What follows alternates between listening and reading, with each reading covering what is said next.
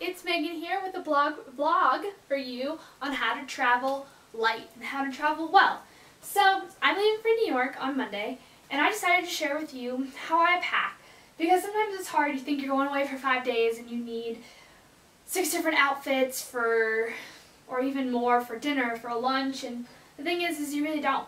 You can mix and match the basics, and that's the key to packing light and to packing just right for a trip that's less than a week. So first, I'm going to use my new suitcase, Alice and Olivia from the Neiman Marcus for Target collection that I got for like 70% off. So I figured, why not? So let's start off with what I'm wearing on the airplane. I'm not going to show you, but I'm just going to wear a pair of leggings with a nice button up. It might be a chambray or just like a silk button up. My boots, my scarf, my big old circle scarf that you can see in all of my outfit posts, and my big puffer coat. Really, the reason why I'm dressing so heavy for the airplane is A, because it gets cold on airplanes, and B, because then that's stuff you don't have to pack. The scarf, the puffer coat, and the big boots are hard to pack because they take up a lot of space. So it's crucial to wear your bigger items on the airplane. So then, that evening, I'm going to be going to an event, so I decided that I'm going to wear my brand new thrifted velvet dress. It fits me perfectly. And I'm just going to throw a nice little silver ring looking belt, I'll show you, over it. So when I pack, I fold my clothes up and then I roll them.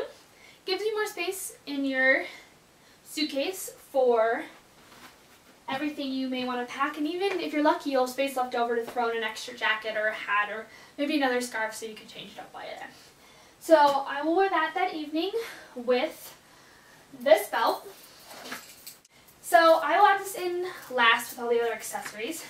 So then the next day in the city, I decided that I was going to layer because I wanted to look really cute since I'm going to be going to coffee shops and maybe going to the museums or something. So I got these brand new polka dot tights. I've been wanting polka dot tights. They're not really tights. They're super delicate. But I got them from Free People for like $5. So I'm going to wear these with my long, over-the-knee, warm sweater socks, my favorite leather skirt, and then my thrifted Neiman Marcus cashmere turtleneck. And then I'm just going to throw my black sweater over it. So let's put these in the suitcase. Again, roll it up. The leather, it'll wrinkle a little bit, but the thing is I actually find that when you roll things up, they actually wrinkle less. So,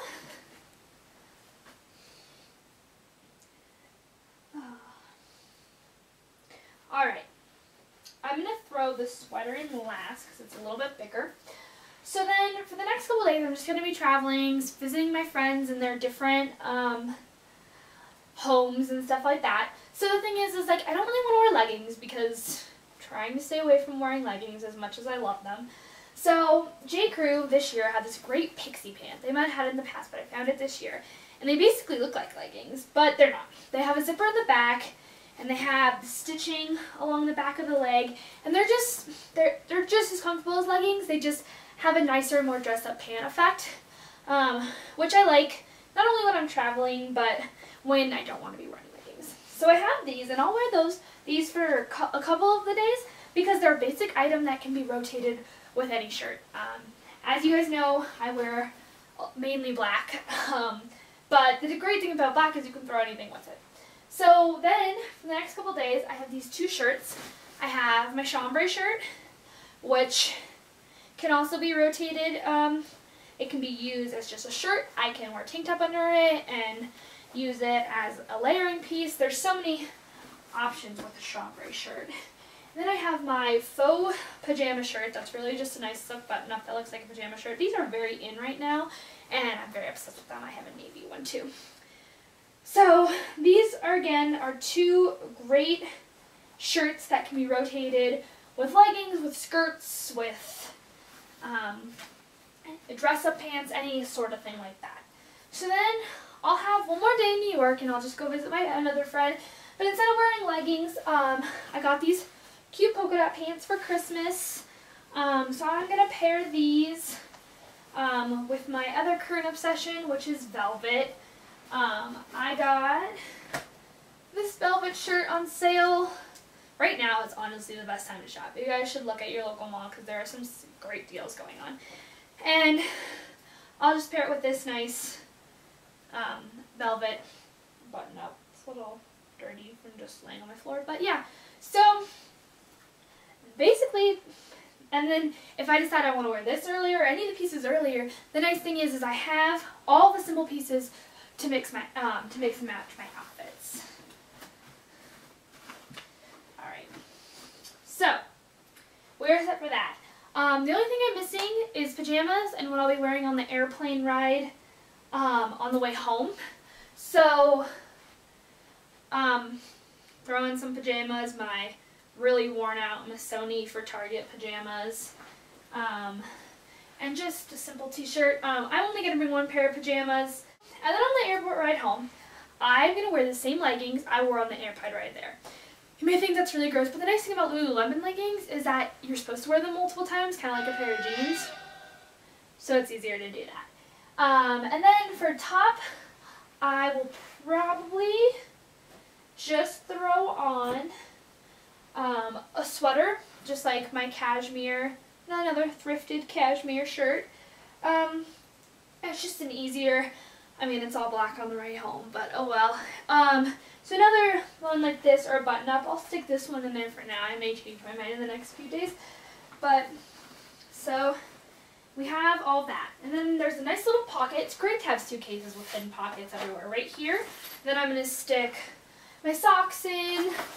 I'm bringing a hat, just in case it's really humid and my hair's having a bad day or something like that.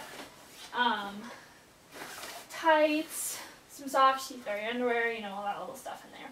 So then, this will have all of my toiletries and stuff in it, and that will just go right in there. And then I like to put all of my hair products, lotion, perfume in a baggie.